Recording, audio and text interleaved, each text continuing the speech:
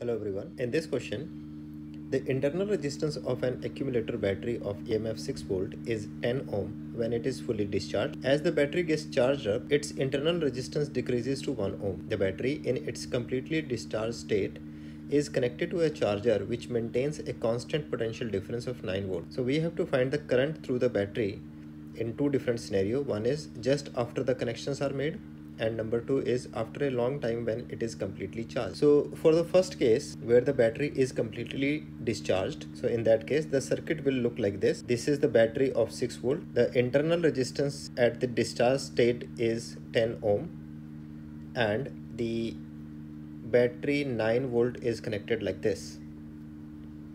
So in this particular scenario, net voltage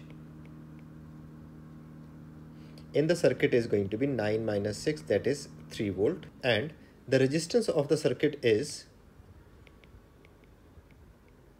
10 ohm. So the current flow in this situation is going to be 3 upon 10, that means 0.3 ampere. Whereas in the second scenario, when the battery is connected for a long time, then it means the battery is fully charged, and at that point of time the internal resistance of the battery will become 1 ohm only. So again the supply voltage is 9 volt and this battery is of 6 volt. So again the net voltage remains same,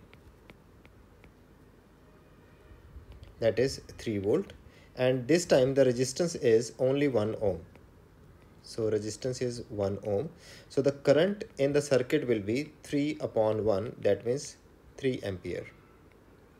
So this is the solution of this problem.